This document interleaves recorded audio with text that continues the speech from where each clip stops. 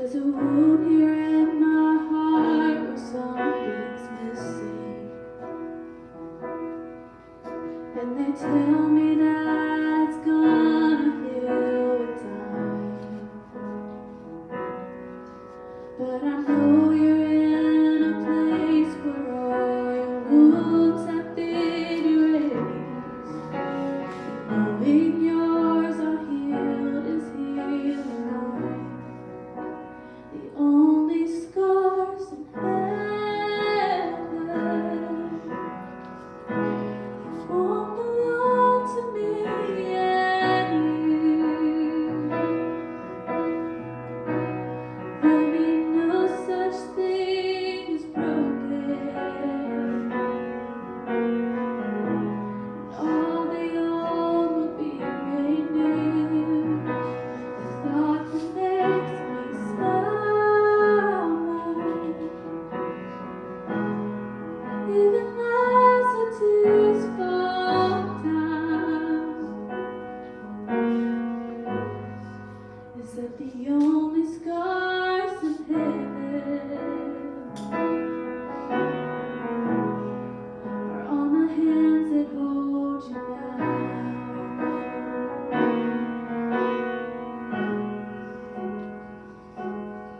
I know the road you walked was anything but easy. You picked up your share of scars along the way, but now you're standing in the sun before just fight and races run. The pain is all a million miles away. The only scars in heaven won't belong to me and you. There'll be no such thing as broken, and all the old will be made new. The thought that makes me smile now, even as the tears fall down, is that the only scars in heaven are on the hands that hold you now.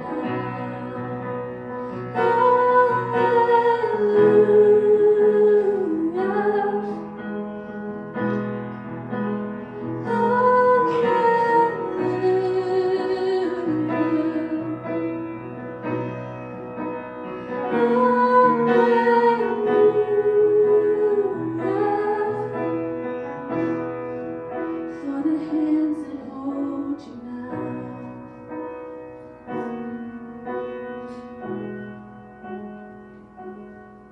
There's not a day goes by that I don't see you. You live on in all the better parts of me, until I'm standing with you in the sun. I fight this fight and race I'll run, until I finally see what you can see.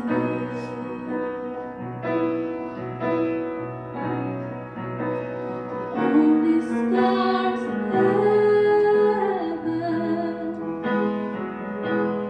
won't belong to me and you. There'll be no such thing as broken,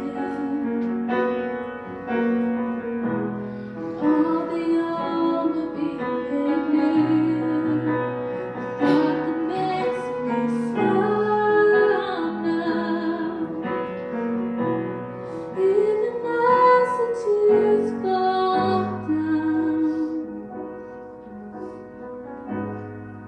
is that the only scars in heaven are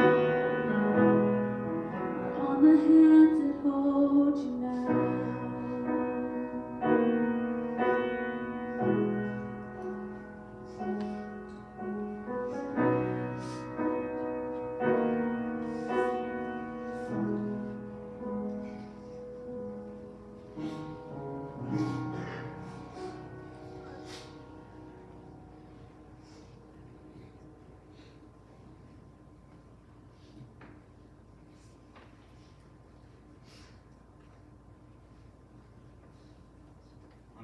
APB.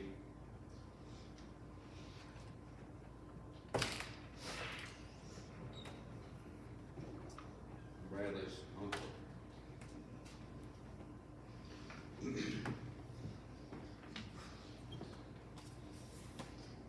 When I was asked to get up and say something about Bradley, I didn't really have to think a long time about what I would say. I already knew immediately what I was going to say. And I want to talk about the very first time I met Bradley.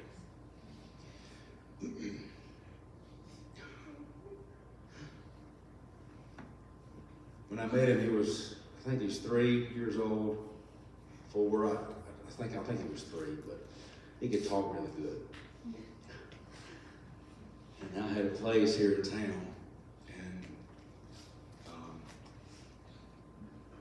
we were all kind of together just one afternoon, just spending time with each other. And April had Bradley and the kids over, and Shannon was there with us, and we just had our kids, we were just hanging out. And I didn't know he was there. Now, granted, I never met him yet. I knew that April had kids, but I never met them. And so I had come in, and just like I'd taken my shoes off, and I had gone to the kitchen and grabbed a jar of peanuts. I was going to just have me some peanuts. And here come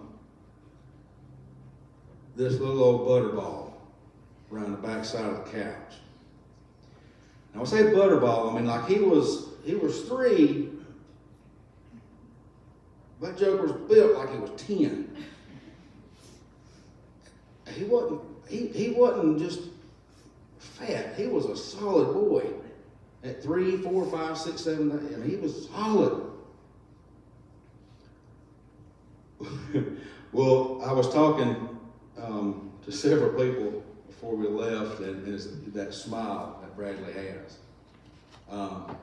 Bill, I don't know where it comes from, but when he smiled at you, and he meant it, couldn't see his eyes. You couldn't see his eyes. That was okay. But he come walking around that couch, I couldn't see his eyes. But I know he could see me. Well, he had my shoes on. And he come walking around, and like I said, I know he was there, and I just it caught me off guard, and I just looked at him. I knew that's got to be April's boy. It's got to be. Because they were all just doing their own whatever. He looked at me, he said, "Man, now I'm probably not going to get this right, but I'm going to try." He said, "Man." I said, "Yeah, I got your shoes on."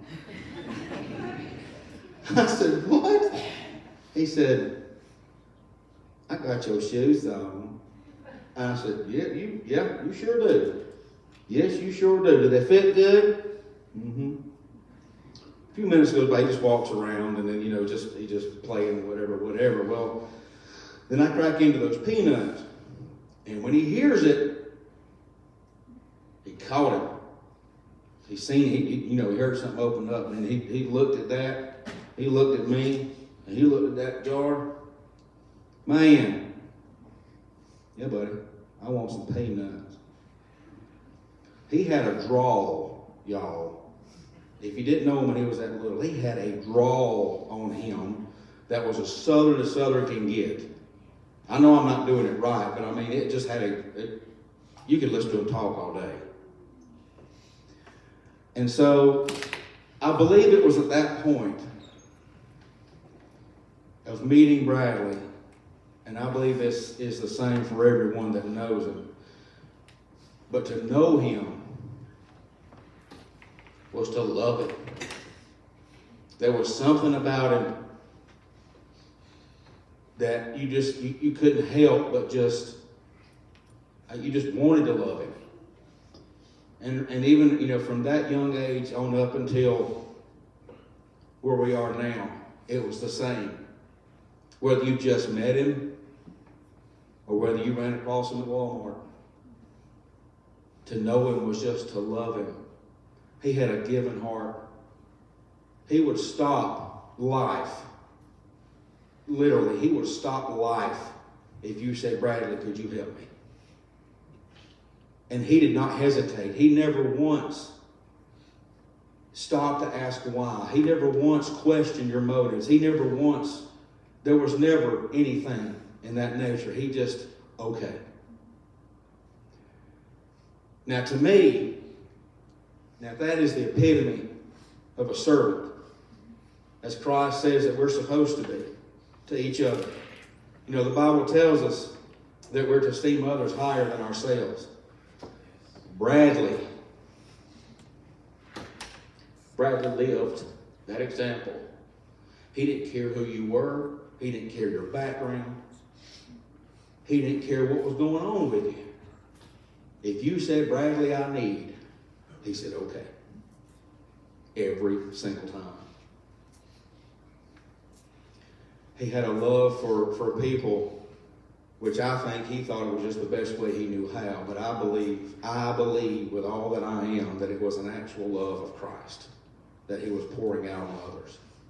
Because I believe from stories and things that I've heard from the family from years back that he has accepted the Lord into his life and that he was a Savior. I have full confidence of where he's at. There's no doubt in my mind. And I know that there's coming a day, glory to God, there is coming a day I'm going to see him again. As well as others that in my family that have gone on before me. But when you think of Bradley, and we will, there'll be times, sometimes when it's quiet, sometimes when we're busy, in conversation, different places that'll bring back memories about where Bradley was, what he's done, where he's been. Remember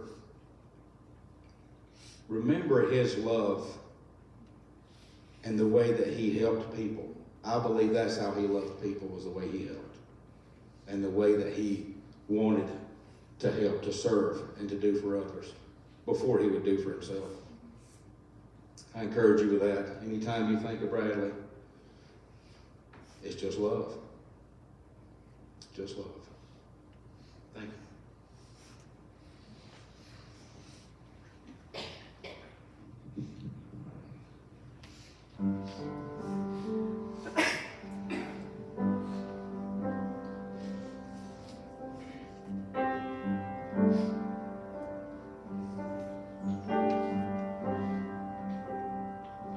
I love you, Lord, for your mercy never fails me. In all my days, I've been held in your hands. From the moment that I wake up until I lay my head, and I will sing of the goodness of God.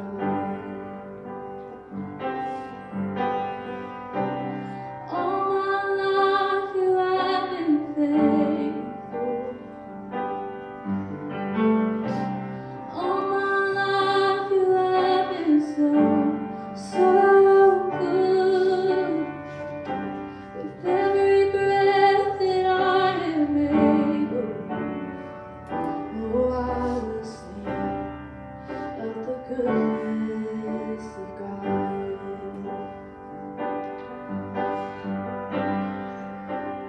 I love your voice. You have led me through the fire and darkest nights. You are close like no other. I've known you as a father. I've known you as a friend. And I have lived in the goodness of God. All my life you have been faithful. All my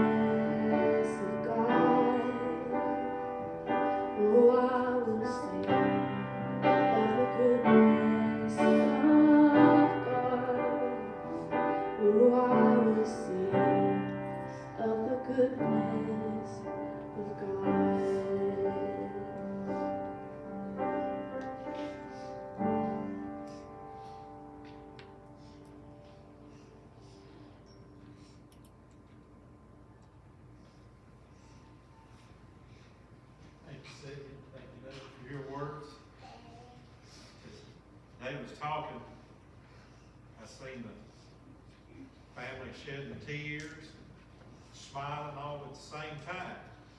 Well, that's a good sign when you can smile during this dark time, and it's okay to shed tears. That's what God gave us during times of sadness, to help get rid of some of the stress. And April, as I told you, funeral home, wish we could have met under better circumstances. To all the family, my heart goes out to you. This is my third funeral this year. I lost my mother in February. Then I lost an 11-year-old family member in February. So I can feel some of your sadness. But God, as David said, talked about Bradley's love. Well, I want to talk about God's love for just a minute. There's a Christian hymn in the hymn book, most hymn books. It was written by Horatio Spafford. He is a man that lived in Chicago, and he lost all of his daughters at one time in the Atlantic Ocean. The ship went down. And so he was still in Chicago, so he got on the next ship going to England because his wife survived. And so he was going to England to meet her. And so he told the captain of the ship, he said, if you could show me where my daughters went down at. He said, well, we'll send somebody down to your room, come and get you and show you. So after a while, one of the porters came and come to him and said, let's go up top. Captain's going to show you where your daughters went down. And as he stood there on the edge of the ship, this song came to him, the hymn. It is well with my soul. It says, when peace like a river attendeth my way, when sorrow like sea billows roll, whatever my lot thou hast taught me to say, it is well with my soul. And I pray that you'll be able to say that in the days to come, that it is well with my soul, because it comes knowing God's love even during a very stressful or tribulation time. Paul said in Romans chapter 8, verse 35, he said, who shall separate us from the love of Christ? He said, shall tribulation, distress, persecution, famine, nakedness, or peril, or sword? As it is written, for thy sake we are killed all the day long, we are counted as sheep for the slaughter. Nay, in all things we are more than conquerors through him that loved us. For I am persuaded that neither death, nor life, nor angels, nor principalities, nor powers, nor things present, nor things to come, nor height, nor depth, nor any other creature shall be able to separate us from the love of God which is in Christ Jesus our Lord. Paul was talking about the astounding love of God. That God's love is overwhelming. It's the simplest truth in Scripture from Genesis to Revelation. It talks about the love of God. And that's what we've got to realize. It's the love of God that helps us through times of sorrow. It's the love of God that helps us through distress and all those things. One poet wrote this poem, the love of God is greater far than tongue nor pen can ever tell. It goes beyond the highest star and reaches to the lowest place. O love of God, how rich and pure, how measureless and strong, it shall forever endure the saints and angels' song. One thing that we can be assured of through the reassurance of the Scripture is the love of God, and the expression of the love of God can be seen nowhere greater than at the cross at Calvary. Because Emmanuel, God with us, he went through everything that we ever go through. Whether it's physical pain, emotional pain, pain of rejection, whatever pain it is, he went through it hanging on that cross, and that's God's demonstration that He loves us. Most of the world today don't even grasp that.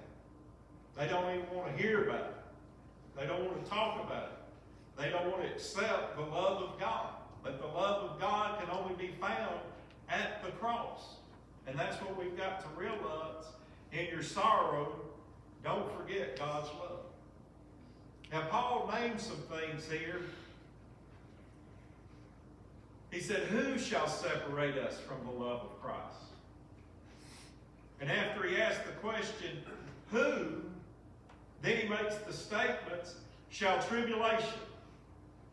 Now, when we think about tribulation, that just simply means trouble or suffering. And you're definitely going through trouble and suffering through the loss of a loved one. But Paul reassures us that this don't even separate us from the love of God. Now, during something like this, Satan wants to make you doubt the love of God. But the love of God is real even during our tribulation. Then he talks about distress. Well, when you think about that word alone, it means extreme sorrow and pain. And I know you're going through extreme sorrow and pain. And that extreme sorrow and pain can even affect the way we think or even the way that we feel. And Paul knew that. And that's why he gave us these words. Jesus knew that. God knew that. And that's why under the inspiration of the Holy Spirit, God gave us these words, that the extreme sorrow that we feel, the sadness, the helplessness, the hopelessness that we feel, that the love of God is still real. Sometimes something like this makes us unsure of our faith. But we've got to remember faith, hope, and love, and the greatest of these is love.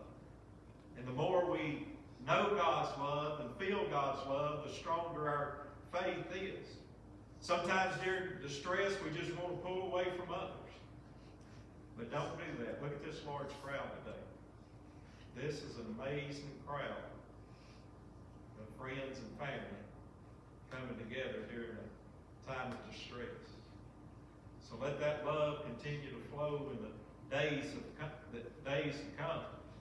Might feel depressed and anxious.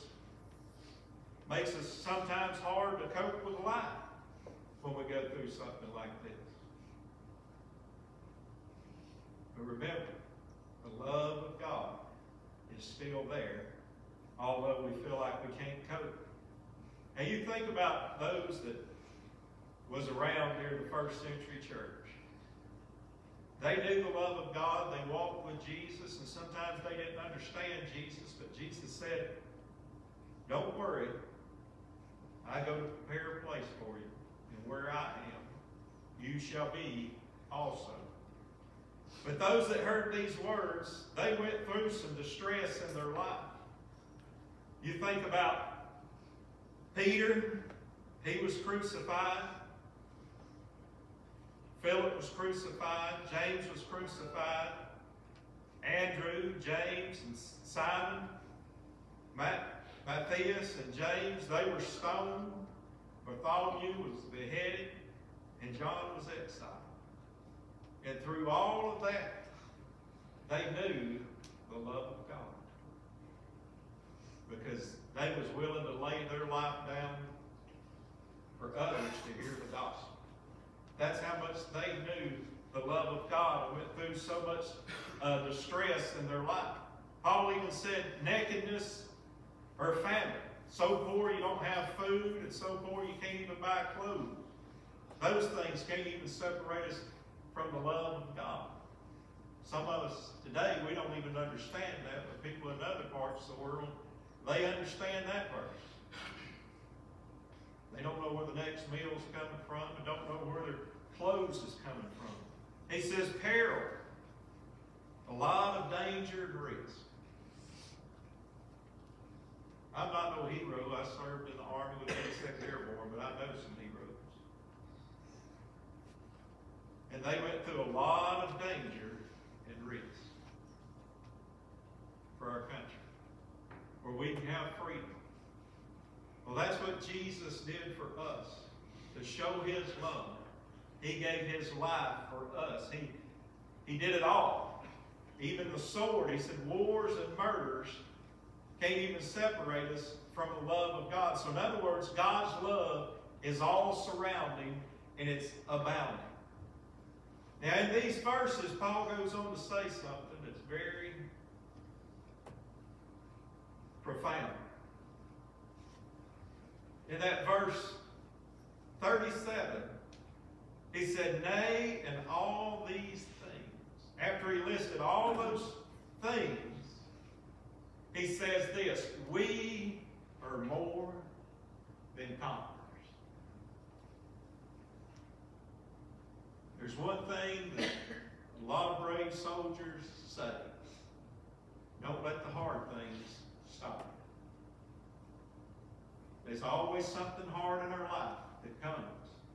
But don't let those hard things stop you. Keep following God. Keep following His Word. Because He says, nay, in all these things we are more than conquerors.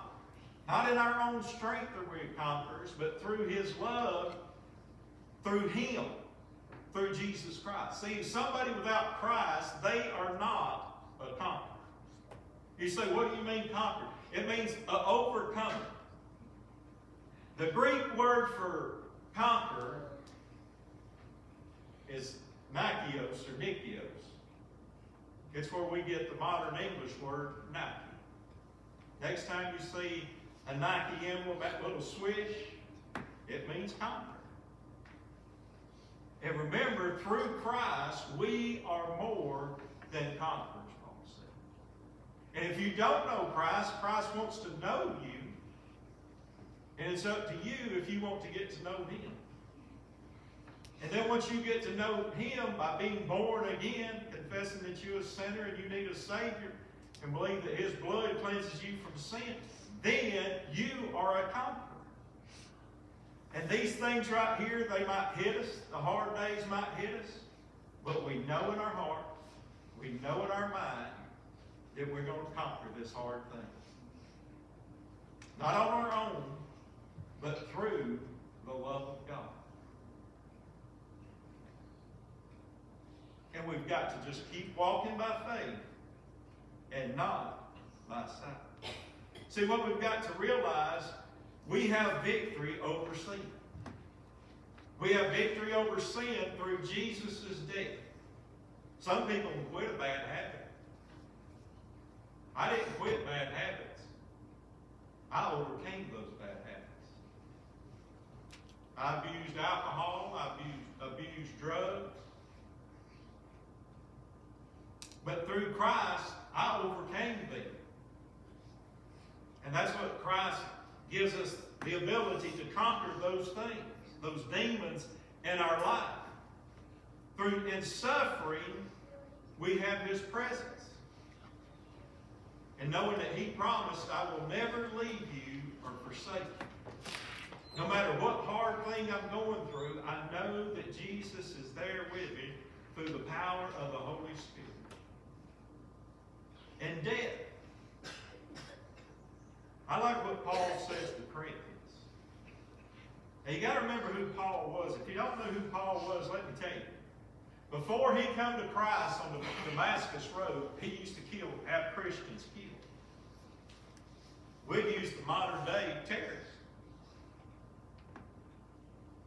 If you believed in Christ, he was there when Stephen was stoned to death. He didn't want the gospel to go forward. And Jesus met him and said, Saul, Saul, why do you persecute me? And Saul became Paul. And God used him to write half the New Testament. And through Paul was writing to the Corinthians, and he was so confident, he said, death, where is your sting? But thanks be to God, which gives us the victory. This hard thing, remember, you can have the victory over it through God's love, through God's grace, and through God's mercy. I know His love is real, and I hope you can know that God's love is real, because He loves us You know a dad's love. You know a mother's love. How deep that love is. Well, God's love for you is even deeper.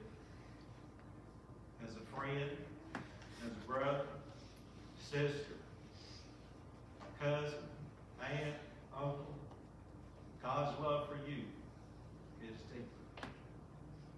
And that's the confidence that we can have, knowing that I'm a conqueror through the one that loved me and died for me. Let us pray. Dear Heavenly Father, we humbly bow before you. We thank you for this day. We thank you for all your blessings that you give us, dear Heavenly Father. And Lord, we lift up this family to you again, dear Lord. We pray, Father, through the power of your Holy Spirit,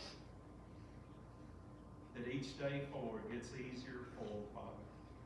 That they can feel your peace, comfort of the Holy Spirit, dear Lord, that comes through that relationship with you through Jesus Christ.